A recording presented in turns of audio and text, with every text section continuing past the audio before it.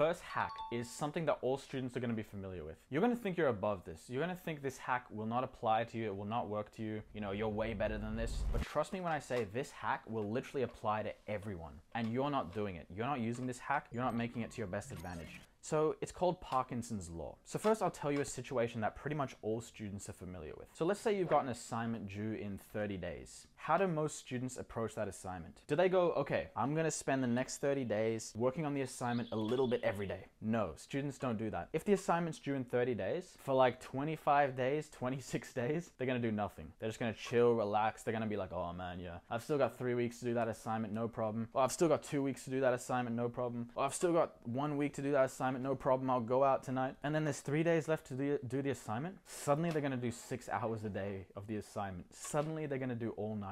So a 30-day assignment, an assignment that was given 30 days, took them 3 days, but they did it at the end of the 30 days, right? So if that same assignment was due in 1 week, they would complete it. So what does this mean? This is called Parkinson's Law. Basically, the amount of time you allocate to a task, to an assignment, it will take you that long to complete the task.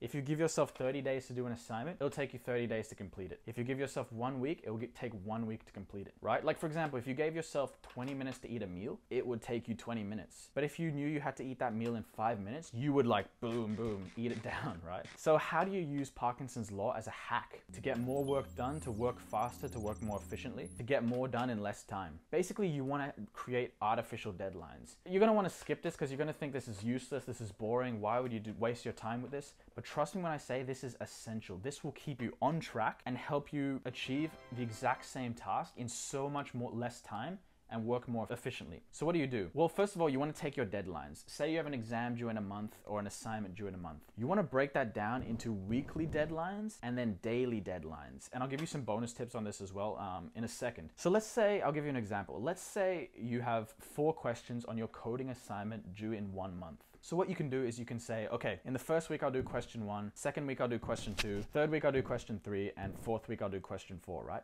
So you break it down into weekly targets. And write this down, by the way. Open your planner and literally write this down. Don't just think about it. Write down exactly what you're going to do every week. And then take those weekly tasks and break them down into daily target objectives. So estimate how much time it's going to take you that week to do that deadline. For example, you're doing 1 question over the next week. Allocate like an hour every day to work on that question and write it down. Say, okay, Monday I'll do this for 90 minutes. Tuesday I'll do this for 90 minutes. Wednesday I'll do this for 90 minutes, etc., etc. You know, it's going to take you like 15 minutes, 20 minutes to break down the assignment. Might even take you an hour to break down the assignment into these daily objectives. But trust me when I say you will save hours over the course of the whole assignment if you simply take time to plan, right? And break it down into artificial deadlines. There's this quote I heard. Basically, I think it goes something like 15 minutes of planning saves you 1 hour in execution. Basically, time invested into planning will save you much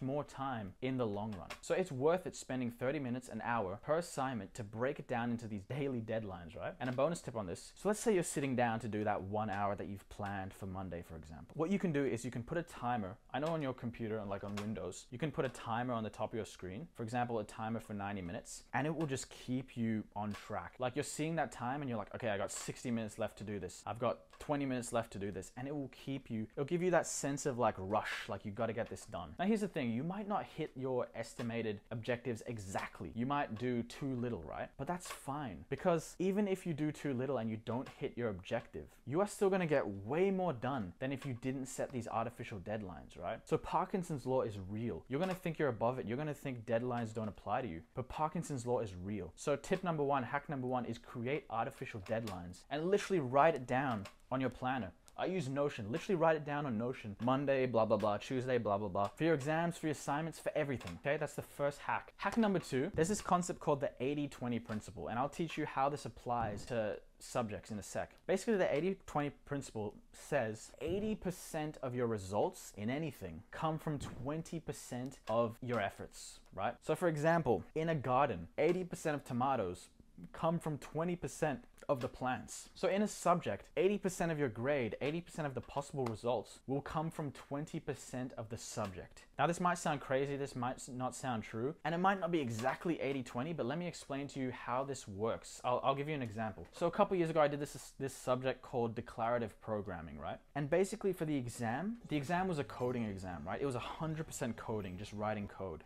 But the last 6 weeks of the subject were not coding. The last 6 weeks of the subject were purely theory. So when I was going to revise the exam, I was like, okay, wait a minute. The final exam is coding, but these 6 weeks are not coding. Therefore, they cannot be examined, right? You know, I used a bit of thinking, I thought it through, and I was like, okay, I'm just gonna skip studying these last 6 weeks, right? So I didn't even study those last 6 weeks at all. But all the other students in my class were, you know, going hard studying those last 6 weeks, which were hard, by the way. They were hard. That was the hardest material of the course. And what do you know? The last 6 weeks did not appear on the exam, and I ended up doing better than all the students in my class, most of them. I'm not trying to flex or anything, but I'm just saying that I did so much less work than them, and I still did better than them. Why? Because I used this 80-20 principle. So basically, this is hard to explain exactly how to do it. You need to use a bit of your thinking, a bit of your critical thinking. But basically, you have to realize that what they teach you, not all of it can be examined, right? So for example, in mathematical subjects, they might give you a lot of these like really detailed proofs, when in reality, you don't really need to know them. Or for example, often the last week of a subject is not examinable. Or for example, there are many parts of the lecture slides that are purely for curiosity and cannot actually be examined. But how do most students approach studying? They'll go to page 1 in the textbook and they'll read every single line and they'll memorize every single line. The problem with that is a lot of it is not examinable. So what you need to do, this is going to take practice, but you need to like learn which parts of the subject can actually be examined. Some parts of the subject can only be examined on the exam. Other parts can only be examined on assignments. So, you know, use your brain, use the syllabus. The syllabus can help you a lot. Another thing you can do is use past papers and past assignments. When you look at a past paper, you can tell exactly what's going to be examined. So you can see which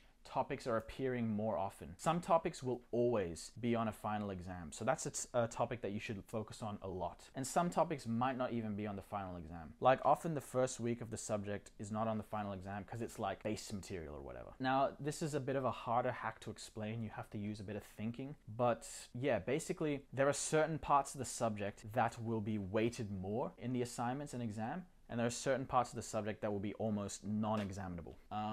So yeah, this is like a skill that you have to develop on your own. Use your knowledge, use your skills. 80-20 principle. Okay, and the final hack I can give you, I learned this from the book The 4-Hour Workweek by Tim Ferriss, but it applies very much to university and high school subjects. Basically, it's called deciding your priority task. So in any subject, there is going to be a task that will give you the highest leverage, the highest amount of results for the smallest amount of effort. So let me give you an example. Many students waste so much time. Like I've seen students waste literally hours printing out the lecture notes, wasting hours learning lecture 1. So, okay, let's say you're sitting down to study for an exam, right? What is the highest leverage task you can do? Well, the best task you can do to study for an exam is to do past papers, right? Because past papers are literally training what you're going to be doing. But what do most students do? They'll start on lecture 1 and they'll write notes for lecture 1. Then they'll write notes for lecture 2 and lecture 3 and lecture 4 all the way till the end. And then they've only got like a day to do past papers. So what should you do? You should start with the past papers. Use the past paper as a guide to teach you what to study. So you go to question 1 on the past paper and it's about like, I don't know,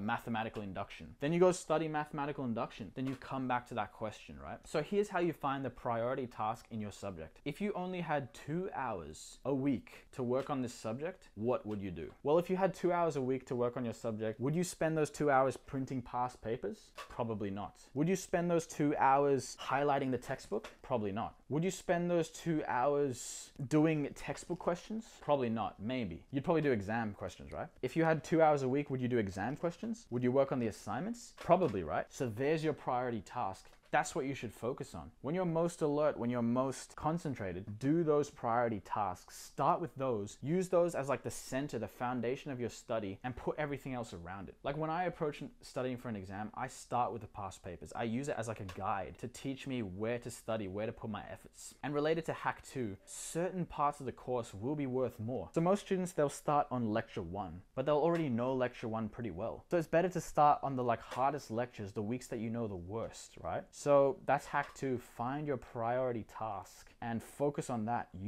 use the parts of the day where you're most concentrated on your priority task, because that's going to give you the best leverage, the best results for the least amount of effort. So hope these hacks helped. Let me know if you relate to any of these. Let me know if you're going to use any of these.